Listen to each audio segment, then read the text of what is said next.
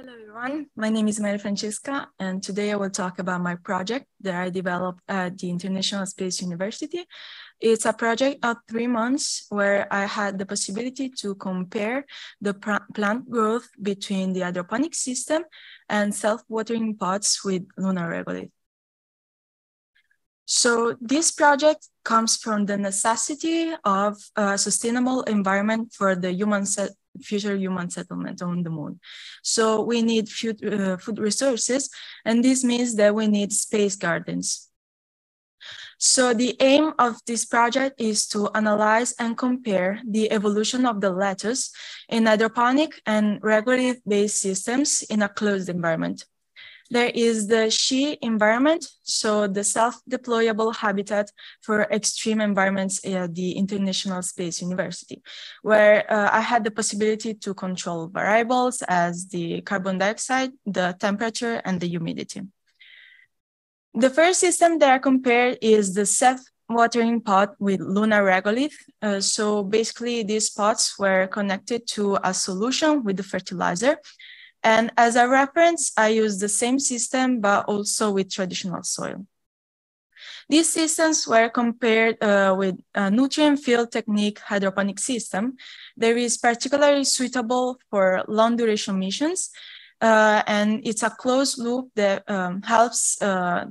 guarantees a low risk of contamination of both the human environment habitat and the lunar environment itself.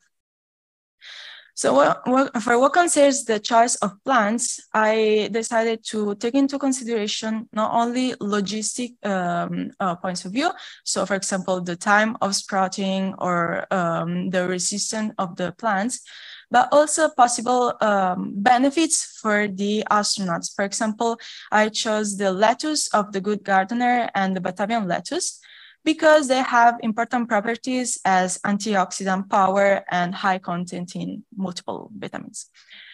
So in my experiment, I control multiple variables as the radiation, the fertilizer concentration, and the pH.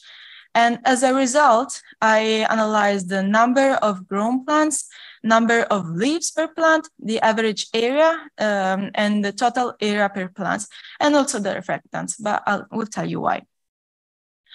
First of all, the seeds were irradiated of X-rays from 0 to 2 grays, as you can see here. And I compared the percentage of grown plants with the type of wavelength, that is the blue, blue-red, and red case. As we can see, the blue and blue-red case have a higher percentage of grown plants with respect to the red case. This is, however, probably due to a lower amount of water that was in the red case. But if we go back to the blue and blue-red case, we see that we have a higher percentage of grown plants for for lower radiation doses with respect to the higher radiation doses. This means that probably the radiation-induced damages increases with the increased dose of radiation.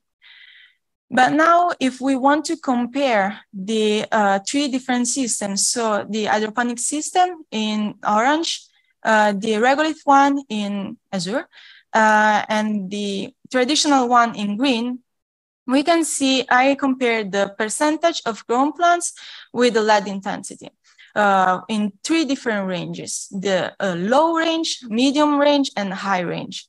So in the case of the low range, unfortunately, I had just the hydroponic system data, but for the medium and high range, I had the possibility to see that in general, the traditional, so the green case, traditional pots have a lower performance with respect to other two others.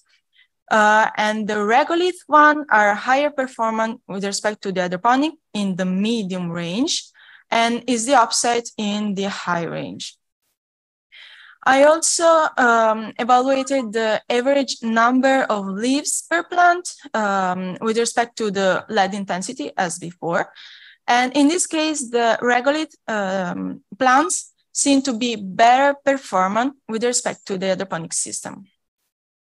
Same discussion for the average leafed area. So the area of the plants, the leaves were approximated to rectangles for a better measurement and comparison.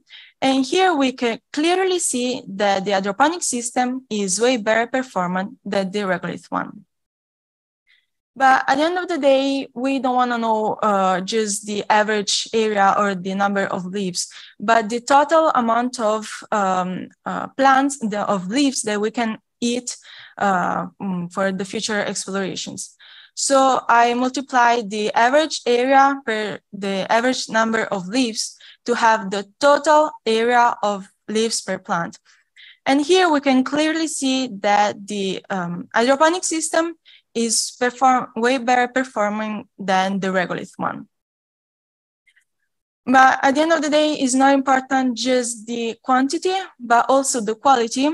So I performed a qualitative analysis of the spectrum of the reflectance of my plants. And here we can see a zoom in the right edge. There is an indicator of the absorbance of the chlorophyll. And here, if I have 3 spectrum from the regolith-based plants in pink and the hydroponic system in blue, we can see that the regolith plants have a blue shift, so a shift toward blue wavelengths.